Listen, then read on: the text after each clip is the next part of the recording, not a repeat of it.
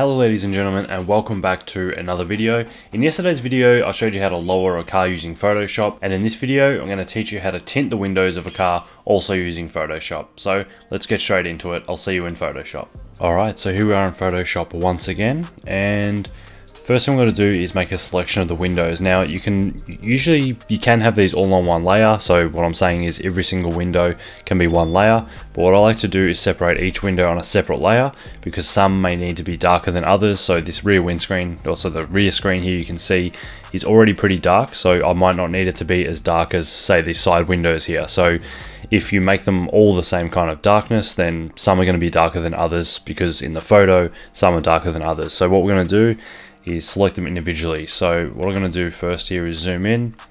This photo is actually a little bit out of focus, or there's been some movement, but anyway. And for this one I'm going to use the pen tool because we've got some curves to deal with, as you can see around here. And all of these, even though they look straight, there's little curves in them. So let's grab the pen tool. If you don't know how to use the pen tool, just look up some tutorials on YouTube, but this one's pretty easy to use for this. In this scenario, the pen tool's pretty easy to use, so I'm going to show you how. So we just start a selection somewhere like there, and then let's just say we click somewhere up here. You can see the line is straight, but the window has a curve to it, so we're going to pull our mouse, while we're holding the left mouse button down still, we're just going to pull our mouse around until that arc looks pretty good, and then you can let go and continue with the next part.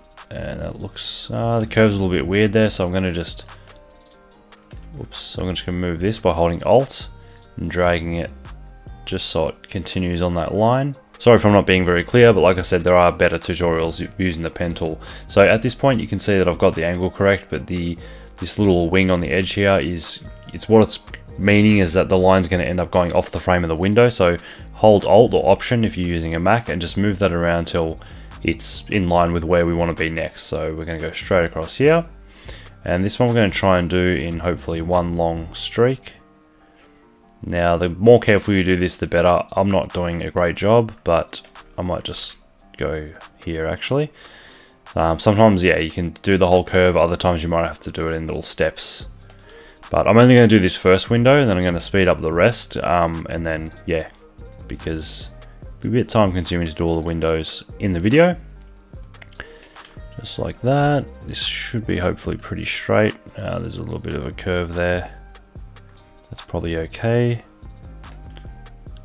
And you just go straight up there, and then there's a little curve here. So yeah, I hope that was clear enough with the pencil. This isn't perfect at all. You can see there's parts where I've missed up here and things like that, but if you take your time, and you'll do a better job than this. So we're going to right click now and make selection. I like to feather it by 1 pixel, just makes the transition between the selection a little bit smoother. So press OK. And then what you want to do is just click this square marquee tool here, and then right click back here, layer via copy. Now there is a quicker way to do that. There are some keyboard shortcuts, but just to keep this simple, that's the way I do it. And then you'll see here now we've got layer 1 that's selected as that window. I'm going to call that front window, just so we know what layers we're working with. Now I'm going to speed up the rest of this and do all the other windows.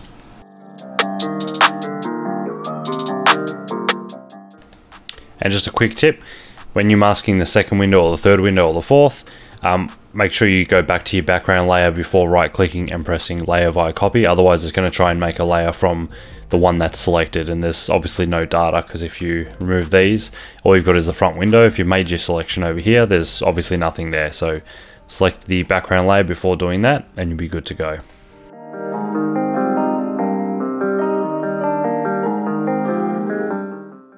Alright, so now we've got our windows selected, and if I turn off the background layer, you'll see them just floating there. Now I've done a pretty bad job of cutting them out with a pencil, so take your time, do a better job than me.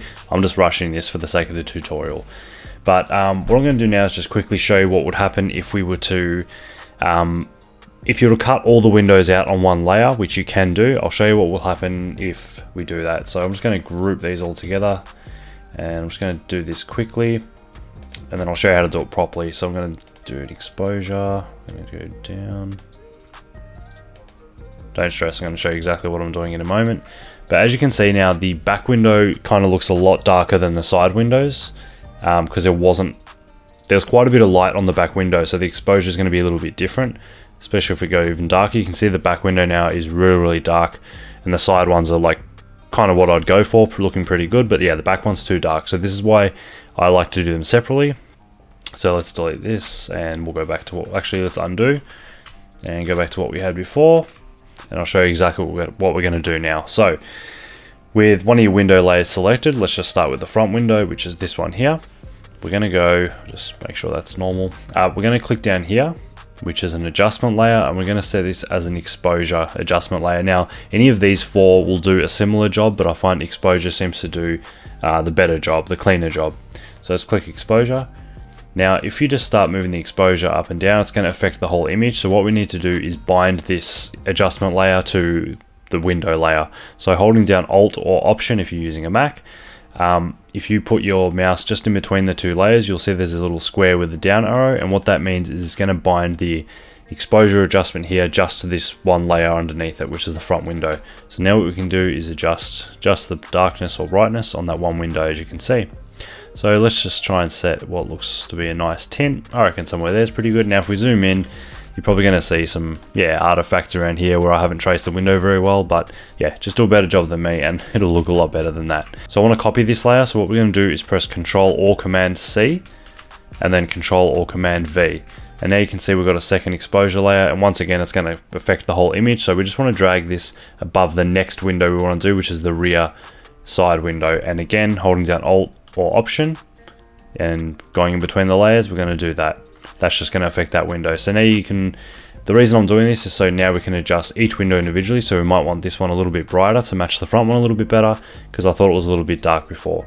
Same thing, make sure the exposure layer is selected, Control C or Command C, and then Control or Command V, and then drag this one above the next window, and again Alt or Option in between the two layers, press that.